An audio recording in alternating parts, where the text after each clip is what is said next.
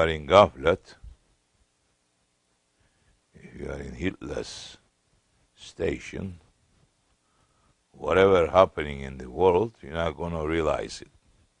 You're not going to understanding. If going to be a world shaking, the animals even, they are understanding and they running. But today's people, anything is happening, they running to find place to sleep. Is sleeping. Physically that your body is sleeping, spiritually, it's goodbye. You are a dead body. Who is sleeping? People in the grave. But they are in awakening station now. They are 100% awake. But it's too late. Too late for them. Everyone who's in the cemetery now, especially those people who's living in this century, only handful of people exception, the rest of them, they are suffering. They are not comfortable where they are resting, as supposed to be their resting place.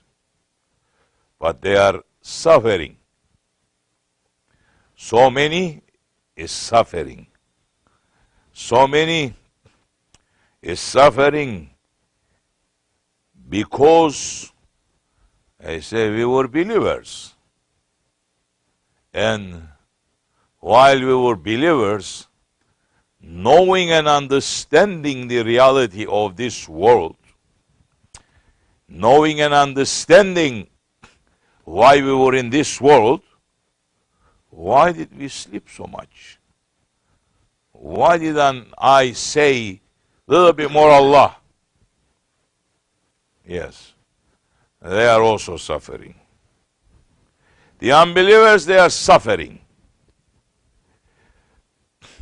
Because when you are entering to the grave,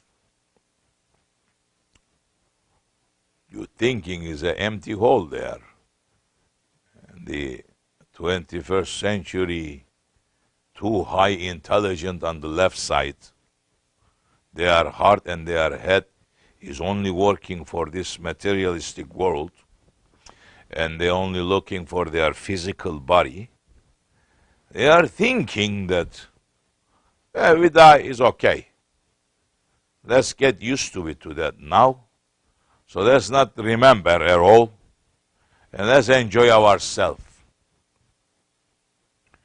Then I am saying, why not enjoying yourself 24 hours? Speaking to believers and unbelievers. Because the believers cannot be in that hitless situation. Some way, somehow, they are in ghaflat, that the level of faith is going all the way low. And while angel of death, it will come, you may lose that. Because you don't have enough energy to use it that time, maybe, because you are in ghaflat.